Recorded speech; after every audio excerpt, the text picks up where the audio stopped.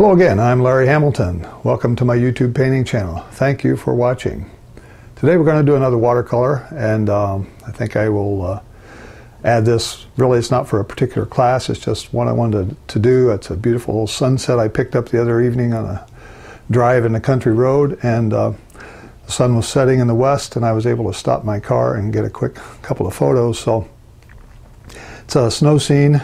Again, it's really still cold here in Indiana, and had a lot of snow and still around, so I thought I would do another snow scene, and I hope you like it. It's going to be kind of cool and snowy and cold looking, but I'm going to try to do it fairly quickly, fairly loose, and we're going to be doing it on Fabriano Artistico 300-pound cold press watercolor paper today, using the paints that I've usually used called My Merry Blue, and I will go through those in a minute. The brush set is one from Sterling Edwards, which I've used before. I'll show you those in a second.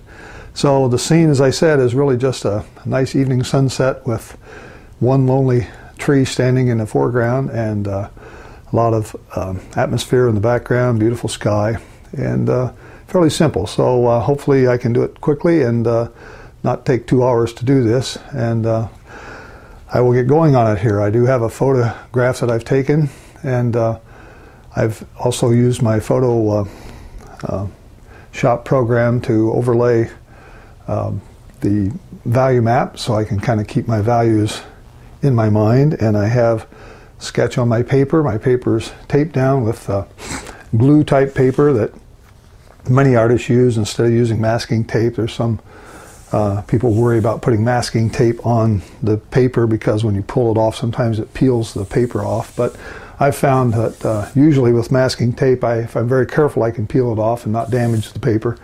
But I'm trying this other type of tape down mechanism today and see how it works. It wasn't easy going on as I thought, so I may not do this again. I may go back to masking tape, but we'll use it that way today. So let's get going. The paints the brushes that we're using are the Sterling Edwards brushes, which I mentioned. We're using a medium brush, bristle brush, and small bristle brush. I have a 1-inch flat, a 1/2-inch flat. I have a number 12 round, a number 8 round, a number 6 rigger, and I also have added my own little number 4 rigger, which has a little finer bristles than the Sterling Edwards set, and I will be using that for some of the fine branches. The paints are the standard set that I've described before: neutral tint, cyan blue, ultramarine violet, crimson lake, garnet lake, cad red, burnt sienna, raw sienna, and yellow ochre, cupric green, golden lake, lemon yellow, primary yellow, and on the inside row is burnt umber, sap green, Auvergne orange, primary red magenta, and still to grain brown. And I have those listed on the front of this video. I usually show you a little slideshow in the front that has the paints and the brushes and the materials.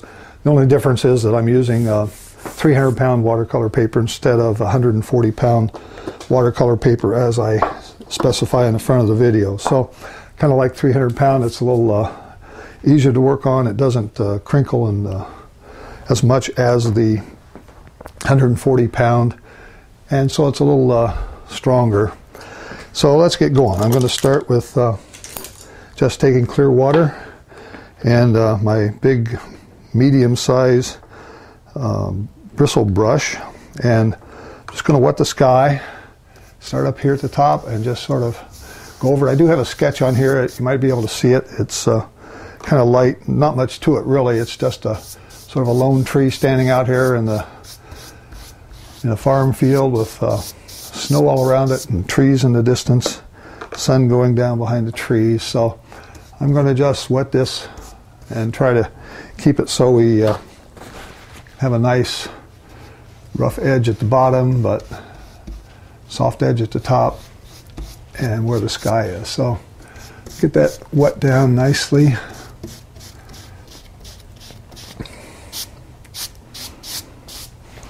Okay, so much for that.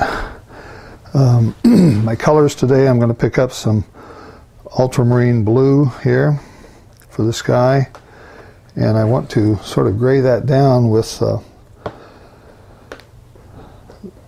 burnt sienna. My water containers here, I have two water containers. One I try to use for dirty water. I wash my brush out. The other one's for clean water. As I put some burnt sienna on here, I'm going to make a small puddle of burnt sienna, and I will mix those together with the ultra blue. And as I do that, if you can see in the palette here, it sort of grays it down a little bit. It gives me some gray tone. Mixing ultramarine blue with burnt sienna gives a nice gray color, and the more blue you want in it, the more you can make it to the blue side, or you can make it to the red side, depending on how much burnt sienna you put in. Another color I'm going to get started here is some of the color in my sky, and I'm going to use this cad red here and sort of orange it up a little bit to give myself some nice bright sunset here, with adding yellow, primary yellow, along with this cad red, and sort of an orange color sky. And I may put a little touch of alizarin in there, or crimson lake in the case of my Mary Blue colors, to sort of give it a slight more reddish color, a little brighter color. So we got some interesting colors for the sky, for the sunset area, for the sky, and ready to go here. The paper has now been wet for maybe a minute or two, so let's see what happens when we start putting on some color.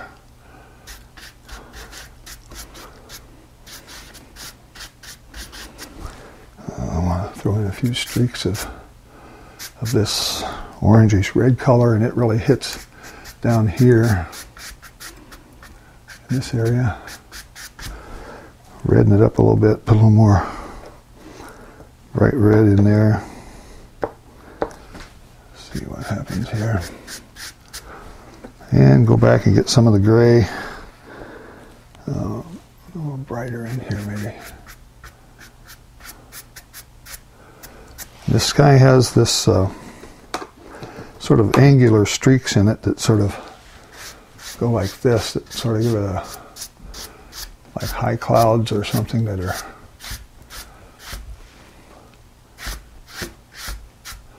like this. Go back, a little more blue.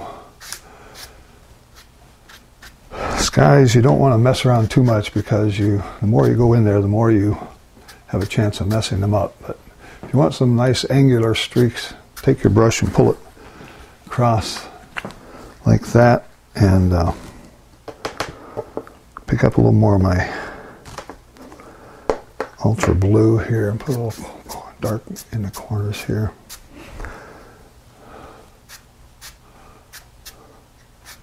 Whoa, picking up way too much blue there. But that's okay, because it's wet. We can get it to blend nicely. I think I do want some more red in this horizon area. That may be too much red, but let's try it and see what happens here.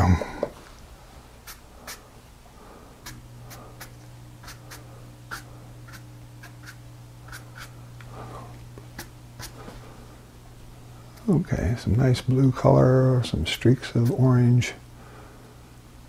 Something like this is probably good enough. We get too much yellow mixing with that blue and we start turning the sky green, which I really don't want to do. All right, very fast, very quick.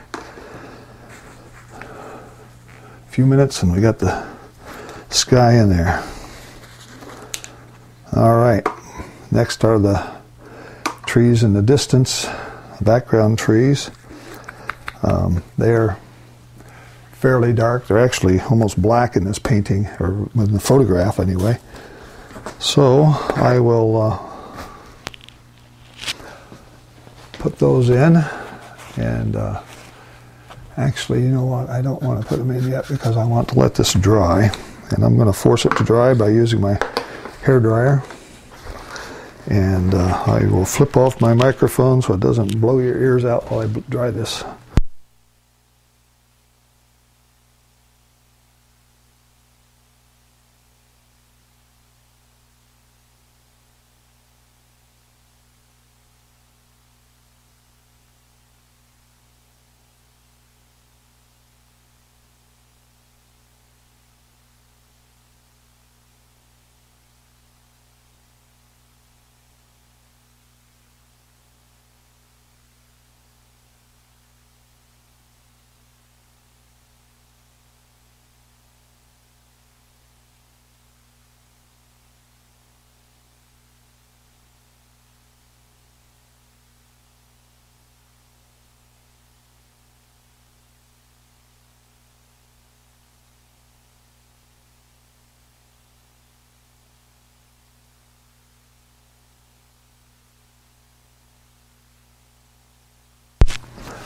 Okay, that's fairly dry. As long as it feels warm to the touch, or at least the temperature of your finger, it's fairly dry. If it feels cool, it's still wet. So I'm going to use this small brush. It's like a 1-inch wide brush. I'm going to start getting some colors of these background trees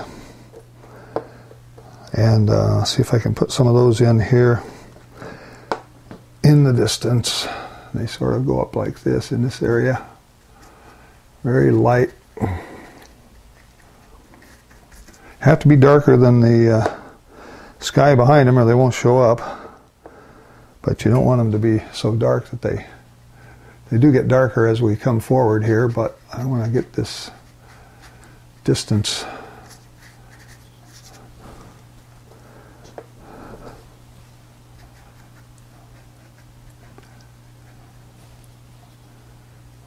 I'm going to put these in. I'm going to paint around my big tree here.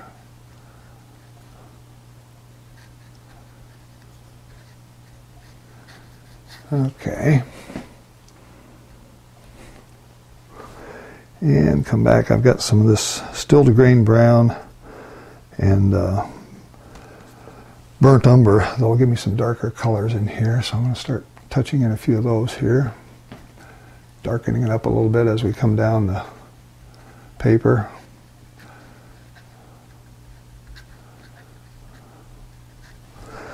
And get a little darker yet.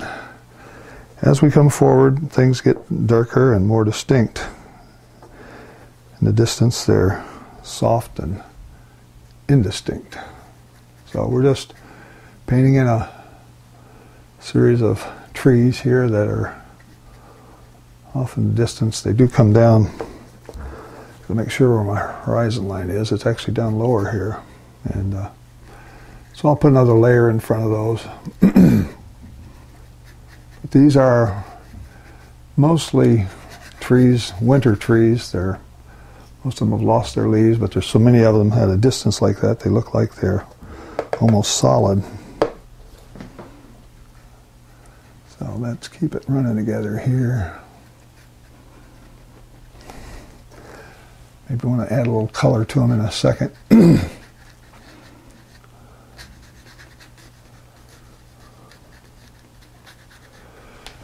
Notice my paper tape here has glue on it to keep it down, and it definitely doesn't hold when you get it wet. It starts breaking loose up there at the top, so I'm not too happy with that, which may change the type of adhesive. I may go back to masking tape just because it doesn't do that, for one thing. And if you're careful, I've never had any problem getting masking tape off of the paper. Some people say that's a problem, but if you're going to put a mat around this thing, you're going to have you're going to have the edges covered anyway, so if you don't put the masking tape on so far that it's going to show when you finish matting, it's not a problem anyway, I don't believe. But there may be some purists out there who think that if you damage or scratch the paper in any way, you've sort of violated some rule or something, but I don't adhere to all the rules. So basically we're putting in sort of a reddish brown area back here that's a lot of trees. And it's touching the snow, so I'm leaving this bottom edge very rough. Paper's dry, and I'm not putting in a lot of, not smoothing it out. I'm actually letting it stay very rough. No soft edges. Soft edges at the top where it sort of blends together with the trees behind them. But as it comes down to the snow area, I want to keep it rough edge. Okay, stop a minute and step back and look at that. Okay, it's going to be lighter and brighter than the photograph for sure, because the photograph turns so many things black. You have to be careful when you paint from photographs. They'll put a lot of photographs will show you a lot of black, because that's the only color the computer can pixelate when it takes these images and tries to represent them. But in nature, these colors are not really black. They have browns in them, they have grays in them. If you're out there looking at them, you'll see that. So this little technique with this brush, this is just a big bristle brush that typically you would be using for oil painting possibly. And I'm just putting in flicks of the wrist to make this rows of trees back here look like they're it's an impressionistic look for these trees, and that's what I'm trying for. All right, okay, get that a little darker maybe at the bottom. Might add a little bit of my neutral tint here, which is like a Payne's gray. If you don't have neutral tint, you can get a Payne's gray, and it's almost the identical color. Some real dark spots in here we'll throw in, because this is more in shadow as the foreground comes toward us. And stop with that. Okay. All right, making good progress here. We've only been going 15 minutes or so, maybe thereabouts, and we've got sky, our background trees, our middle ground trees. I may want to add some indications of some light trees back here that in the sunset area they're probably hard to see in some cases, but I'm going to throw in some scrapes with the end of my brush. Has this angular tip on it, and you can just scrape into this paint. If you get it at the right time, it will turn white, and if you get it too soon, it's still wet, it'll fill back in on you. So there's an example where part of that is too wet and part of it is just right. So you can see the differences in how the paint that's too wet down here, it's going to fill in and darken up. The paint that's up above is going to be just about right to leave those little white streaks in there. So I don't want to do too much of that. It looks sort of contrived if you do, but that will add some interest to that middle ground and makes it look like there's more trees in there as well. And maybe a couple more here. Good enough. Okay, gotta know when to stop. Get carried away with stuff like this. Okay, so I have a nice rough edge down here. A little run from my water there, but that's all right, not a problem. I do paint watercolors vertically. That's unusual. Most painters you see that have had videos created in a production studio have overhead cameras and they lay their painting down on maybe a tilted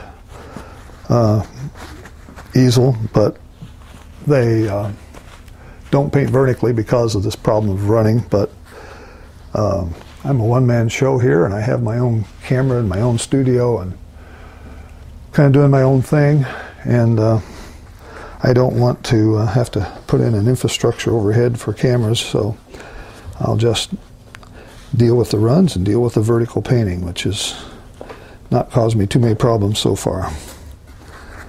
All right, where are we? I'm ready to start on some of this foreground now. I'm going to get my colors for the snow is really I'm going to use this ultra blue again and try to darken it up, and we'll make some nice blue and some gray. Again, I may add a little more of this burnt sienna again to give me some gray areas in the snow. So I could use that, or I could use my neutral tint to get some grays. Let me put a little neutral tint out here as well.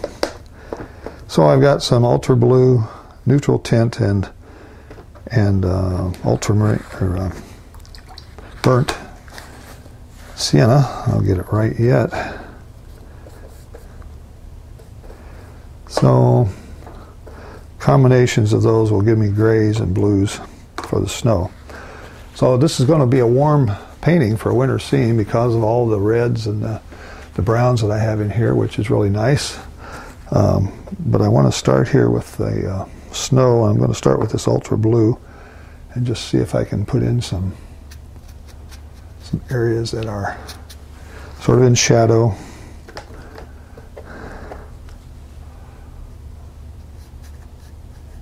Too dark maybe, but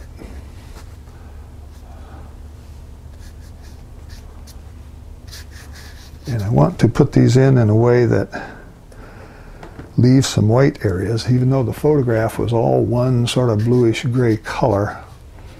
I don't want that. I want to have some areas that lead your eye into the painting, and maybe leave some areas that look like the snow is still in either white or gray, and actually bleeding them together over here where the brown's coming down. And we can take one of our brushes and sort of soften part of the edges here to give ourselves a little bit of area that looks like it's blending into the white areas of the snow. Like this, maybe on this side here we'll do a little of that. When you do that, it gives it this nice soft edge and makes you think you're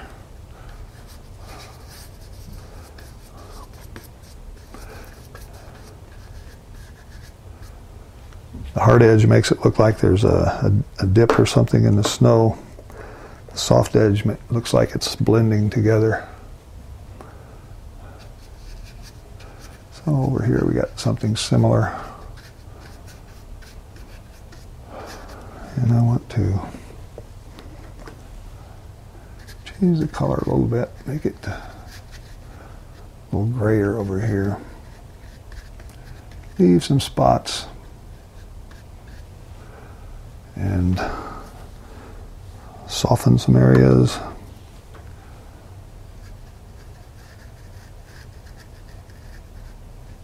Or paint that tree in over that.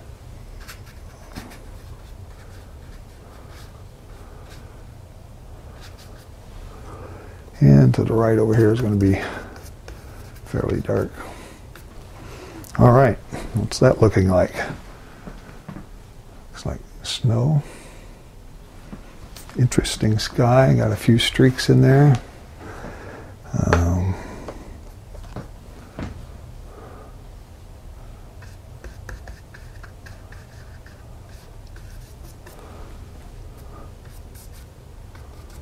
Okay. All right, let's let that set for a while. Clean out my brushes, clean out my palette. I'm going to come back and start on this tree. And finish off with the tree. We'll be done. It's really a fast painting, fairly simple. Hope you're able to follow along and try this at home.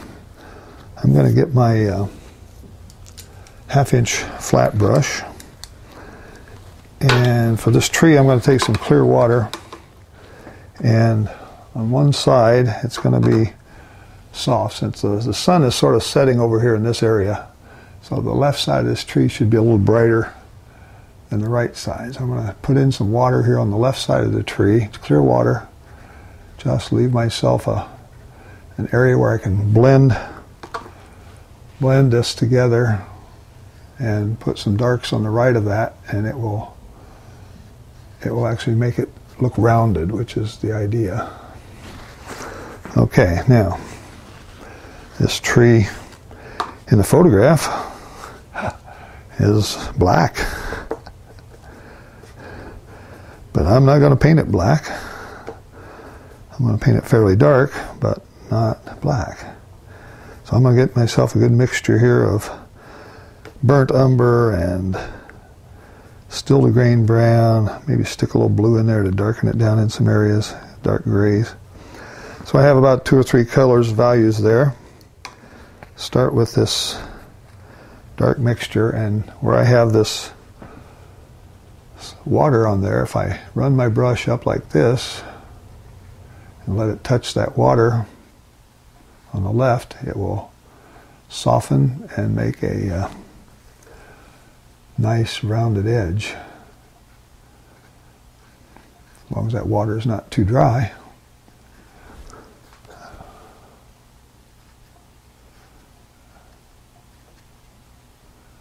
Something like this.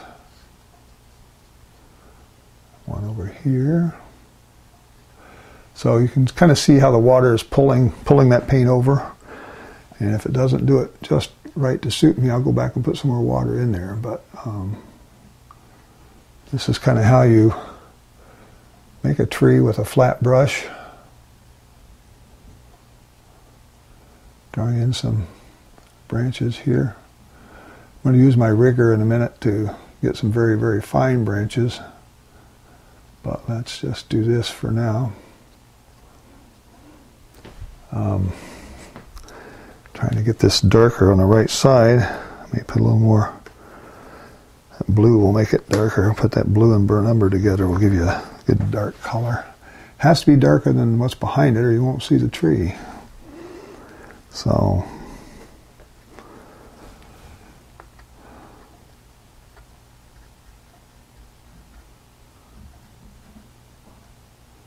there we go.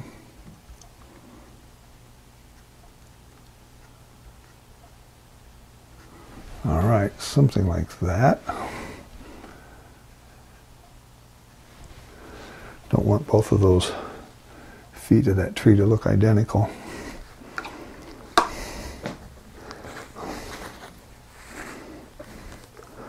I'm going to grab my brush here and put in some grasses and things around it. The bristle brush.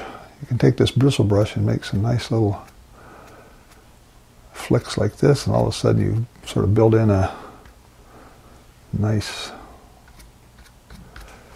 connection to the ground. You want your objects like trees to be connected to the ground. If you don't connect them, they look like you glued them on. We don't want to look like it's glued on. Alright, I'm picking up my small number 8 round here and just see if I can touch in a few more dark spots in this, some of these branches here. Run them out like this. This has a fine point on it, but not nearly as fine as the rigger. I'll show you in a minute when I put that rigger to the test. But this will make some branches that are somewhere between the ones that I made with the flat brush and the ones I'm going to make with the rigger. Okay. Stop, step back, look at it. What's it need? Looks pretty lonely and skimpy right now, but we're going to fix that. Compared to the photograph, the photograph has thousands of branches, but we can't paint thousands of branches. One would be here all day, and two, it would be so busy that it didn't look right. Nature can give us thousands of branches, but if you put it in a painting like that, you will be doing a disservice. You want to use your artistic license and change it. Looks more artistic if there's fewer. Less is more is one of the phrases I've heard some of my workshop instructors say. That phrase comes from a guy named Edgar Whitney, who was one of the teachers of many, many fine watercolor artists in the United States. And he would always say, remember, less is more. See how fine the branches get when I put this rigger on here? This makes a whole lot of difference. Much smaller. Put a little bump there like this.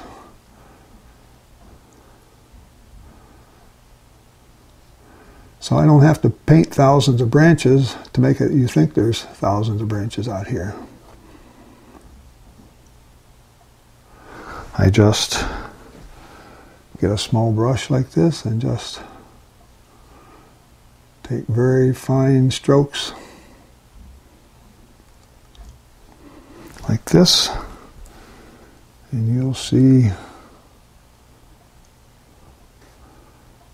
all kinds of things. Your eye will fill in the areas where there's a gap, and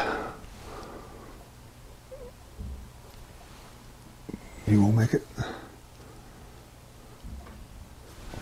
All right.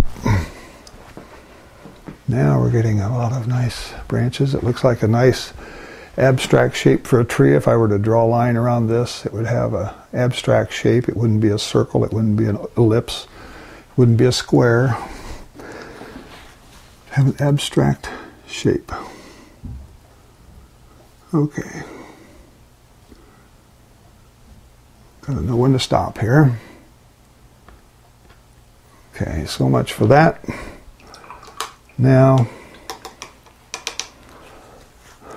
I'm going to put some leaves on those trees, and really not leaves. This is a watercolor technique to make it look like there's thousands of branches, and yet you don't paint thousands of branches. But I'm getting my 1-inch flat brush, getting it with this paint in it, and I'm going to take the paper towel and sort of soak the water out of the bottom of this.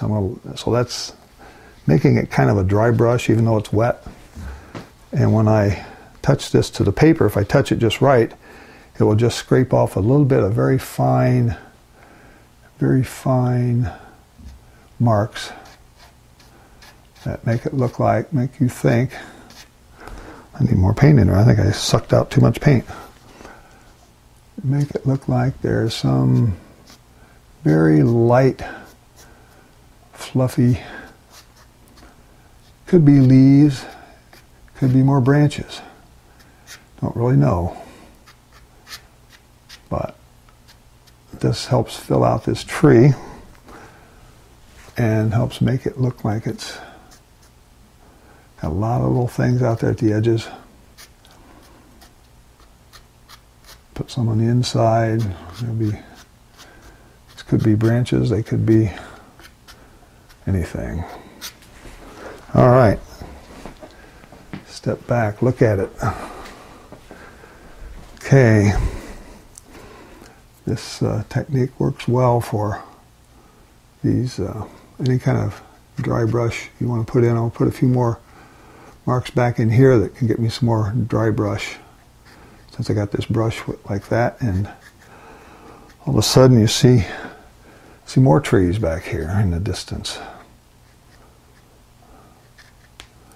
The dry brush is some people call it scumbling, where you just take a brush and let the bristles kind of skim over the paper, or you can do it in oil painting. It skims over the canvas, and it will just take off a little bit of paint, and just leaves these very nice, airy, fluffy looking marks. All right. I think that's all I want to do for that tree. I'm going to go back now and see if I can do just a little more with the snow in the foreground, and get some of this brown out of here, out of my palette. And I think I'm going to finish it up here with, I'm going to use this number 8 round, see if I can get myself a few more things that look like areas where the snow is sort of built up here, maybe like that. Some dark areas. And I'm going to sort of soften the back edge of that, or the front edge of it, I guess I would call it. Soft edge by putting some water on my brush, wiping out the brush, and then letting the brush just tickle this front edge and let it blend. Like this.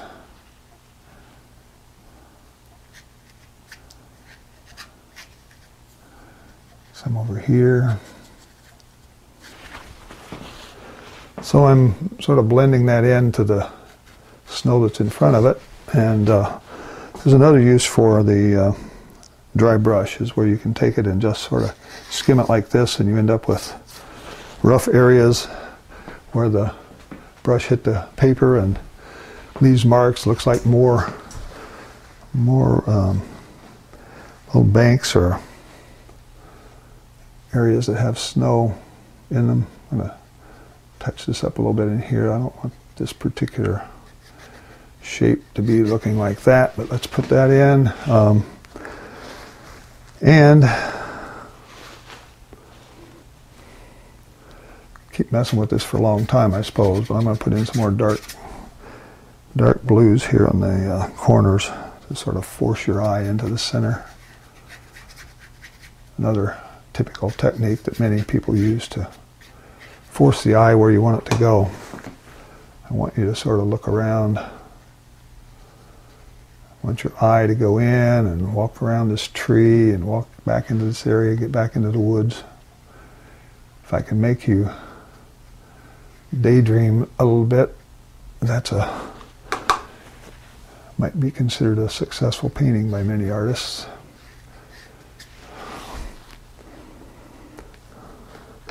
But you be the judge whether this is a successful painting or not. I'm going to put in a few more darks here and step back one more time, see if I've got the light right, abstract shapes right, sky right. I think that's going to do it. I'm going to stop for now and zoom back and say thank you again for watching, and thanks for tuning into my YouTube channel, and thanks for subscribing, and hope you like this painting. Hope you give it a try. Give me some comments. Let me know what you like and what you don't like, and give me some suggestions on other paintings that I might do, and I'll try to do them for you. So, till I see you again, this is Larry Hamilton signing off, saying so long for now. Bye.